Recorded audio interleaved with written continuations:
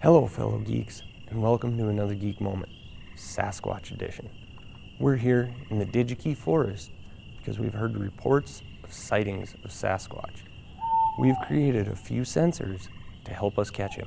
So the sensors we've created use Panasonic's Papier sensor, passive infrared 12-meter distance, and Panasonic's Bluetooth module, the Pan1740.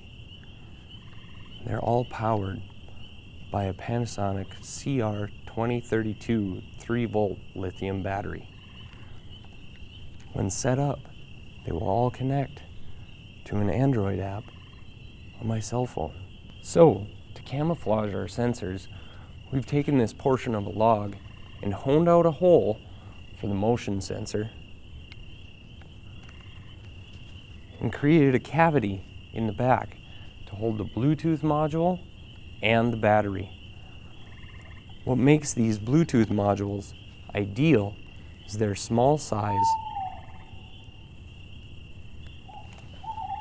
the requirement for few external components, their low power, and their ease of programmability. For more details, you can go to Digi-Key.com and search Pan1740. All right, we're all ready to go. We've created an array of 6 sensors so that when Sasquatch moves in front of them, it will alert our app. Our app allows us to connect to each sensor individually. Once connected, we can enable and disable sensors. I'll enable one to show you what happens. We'll know we've got them for sure. We'll put some jerky in a tree to bait Sasquatch. Now we're gonna set up and wait for Sasquatch. Oh, we got him! We got him! Let's go!